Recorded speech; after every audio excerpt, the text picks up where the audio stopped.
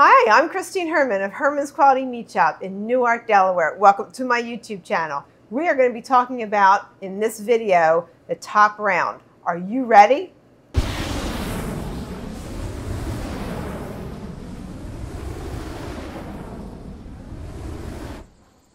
This is one big piece of meat. This is what we call the top round of beef, and this is the largest muscle in the steer's thigh. And I am going to trim it up and make it into a beautiful roast. And this particular piece of meat is extremely versatile. Extremely versatile. It is extremely lean also. I'm going to flip it around. It doesn't look very pretty right now, but there's actually a seam right here, and I'm going to take what we call the cap off. And I'm going to clean that up a little bit more right there. This particular cut of meat is used for oven roasts. We actually use it when we cook our roast beef for lunch meat. It is excellent, quite delicious, very tender, cooks up nicely. Makes a delicious dinner if you want to entertain and make roast beef and mashed potatoes a Sunday dinner or a holiday meal. Excuse me. Quite a nice presentation as well. You get nice full slices when you cook it. And it also serves very nicely as a London broil. I'm sure you've probably heard London broil before. You've also heard the term pepper steak, cube steaks. We use it for cube steaks or tenderizing, Swiss steaks, the recipe. And one of my favorites that we use it for in this store is chip steak. So for cheesesteak sandwiches, as they say, excellent, absolutely excellent. Slice it thin, and it cooks up very nicely, and it is lean. Check this out. I'm going to kind of roll it, and what I'm doing is I'm seaming out this cap and taking this off because I have to trim up and get rid of the fat and some of the unwanted muscle portions here. And it's like bigger than me at this moment.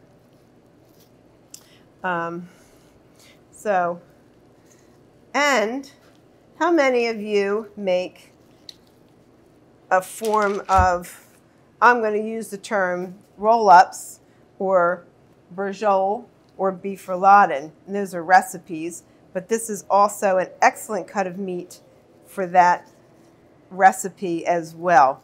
And the reason being, once again, is because you get a really nice full slice out of each piece, and it makes it excellent for stuffing and rolling. And so many people in our store, customers come in our store, ask for this, and I have asked them their different recipes because my mom makes beef roll-ups, or in our family we call them bourgeois, and she stuffs them with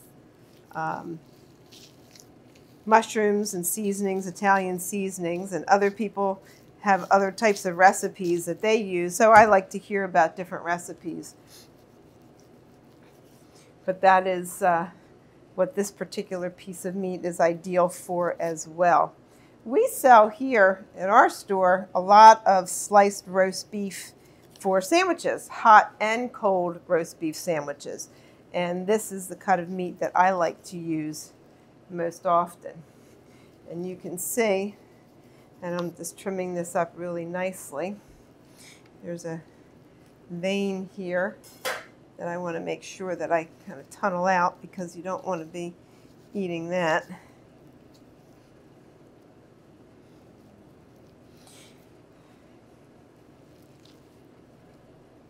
A little bit of tidbit of information about our store is we've been in business since 1967.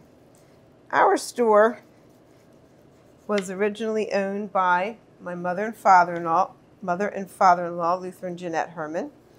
They bought the business from Mr. and Mrs. McMullen back in 1967 when we were at a different location. We were actually on Main Street. The McMullen store was on Main Street for many years. And before it was the McMullen store, it was actually the Steele family. So Newark has had a fresh meat market for probably well over 125 years, going back a long time to when meat was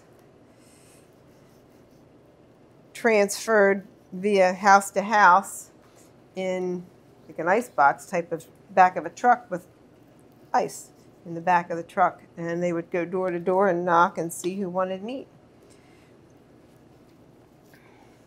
So a little bit of information there, kind of fun tidbits to know and learn.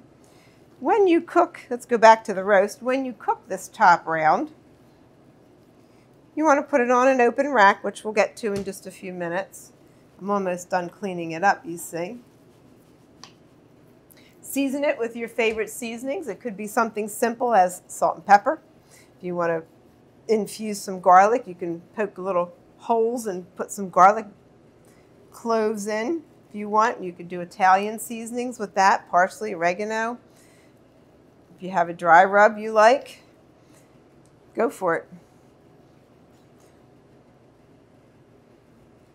We also offer a service where if you buy a roast like this and prefer to cook it yourself, which, as I said, we cook these roasts all the time and slice them for customers and slice them for sandwiches. There you go. There's your roast, basically. You see how beautiful that is? One more little speck here I want to make sure I remove. But what I'm going to do is I'm going to tie it. But, going back to the service that we like to offer our customers is buy it from us, cook it your way, you can bring it back, and we'll be happy to slice it for you. Or slice it for dinner however you want, and then bring us back what's left, and then we'll slice it for you for sandwiches. So that is something that we offer here as a service to our customers.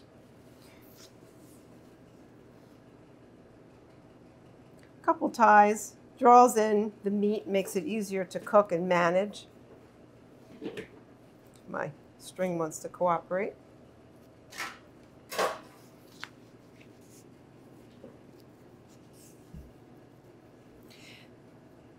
Another good use for this particular piece of meat, because it's so lean and large, is what we call London broil.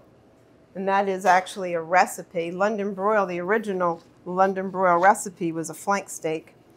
However, this is ideal for that.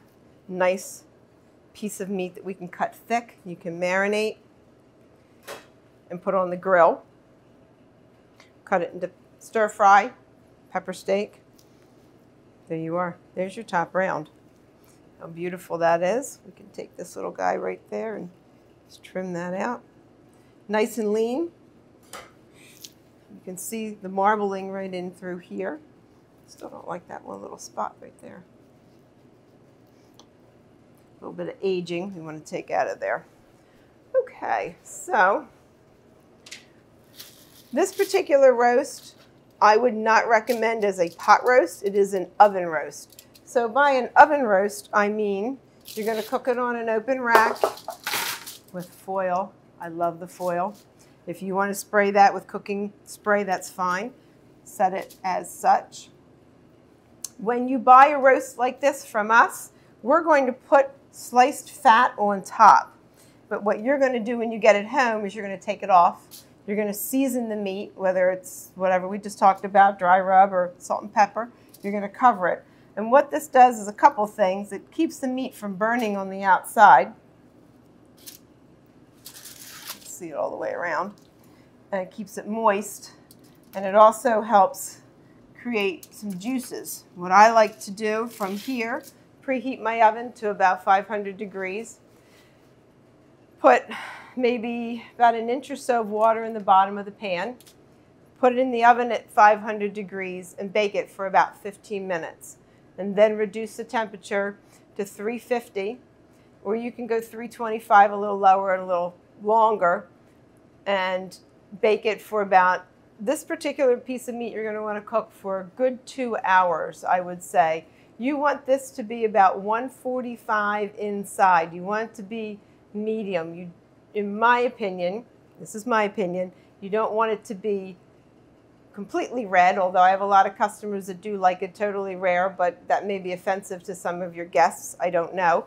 But also, you want it to be somewhat rare in the center. You will have your well done edges for sure, but you want to make sure that it is nice and tender and juicy on the inside.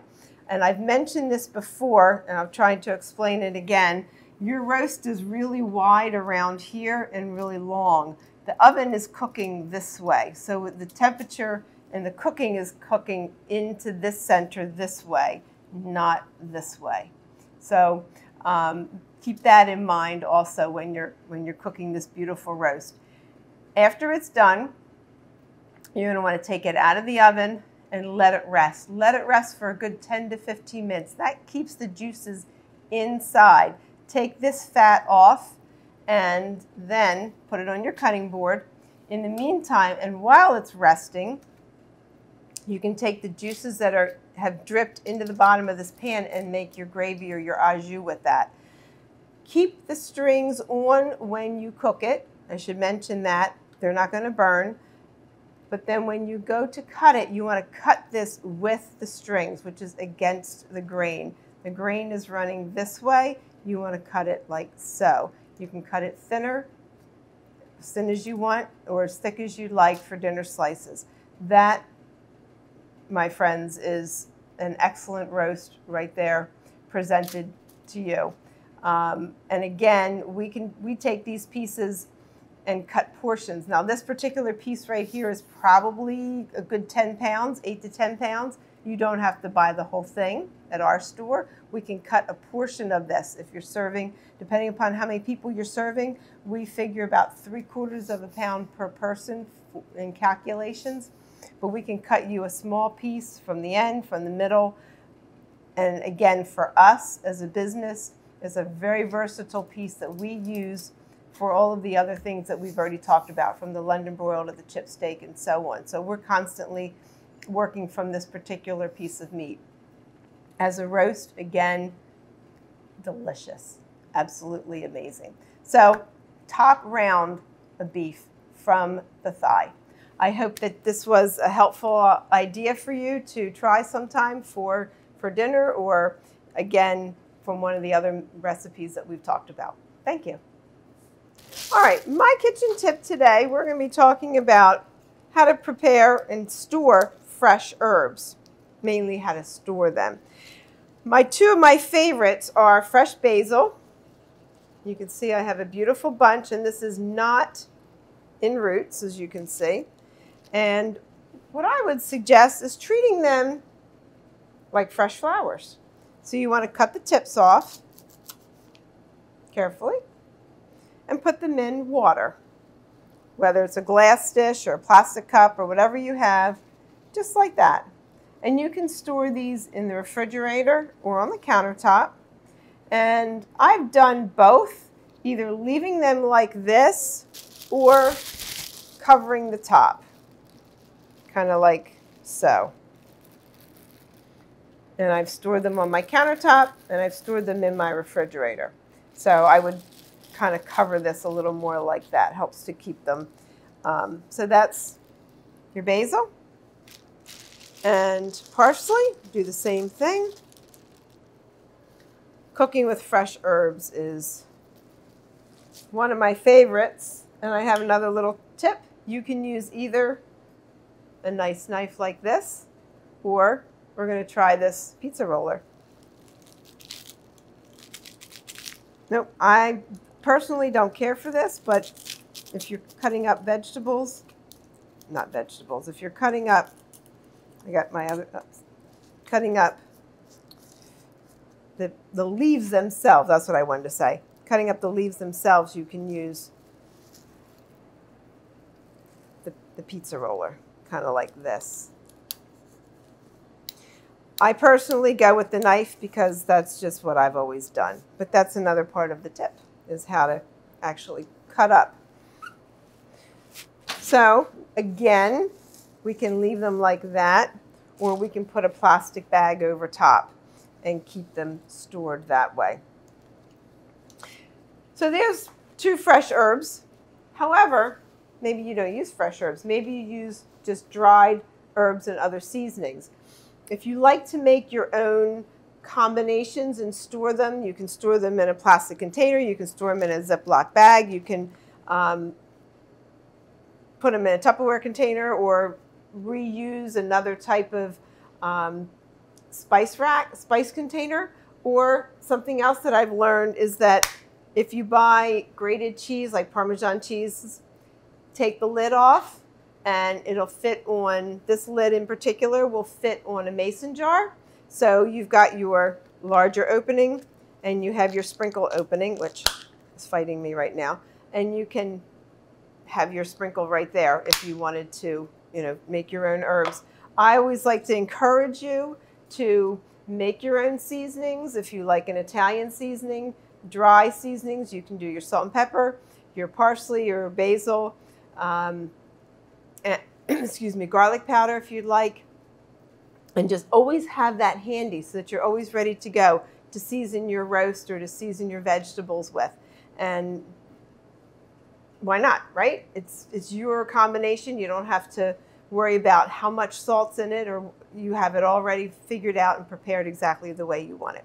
So there you go. That's my kitchen tip. Thank you. I would strongly encourage you to try a cut of top round, whether it's a roast, whether it's a London broil, or if you want to experiment with stir fry or cube steaks, or which is like a tenderized Swiss steak. Try it sometime. It's a delicious cut. Again, whether you're serving it as a roast for a holiday meal or just something for a smaller gathering. Enjoy. It's one of my favorites. Thank you. Please remember to like our channel, subscribe, and give us a comment or two how you enjoy your top round roasted beef as well. Because we want to hear from you and we want to keep all of this good information coming your way. Thank you so much. God bless you.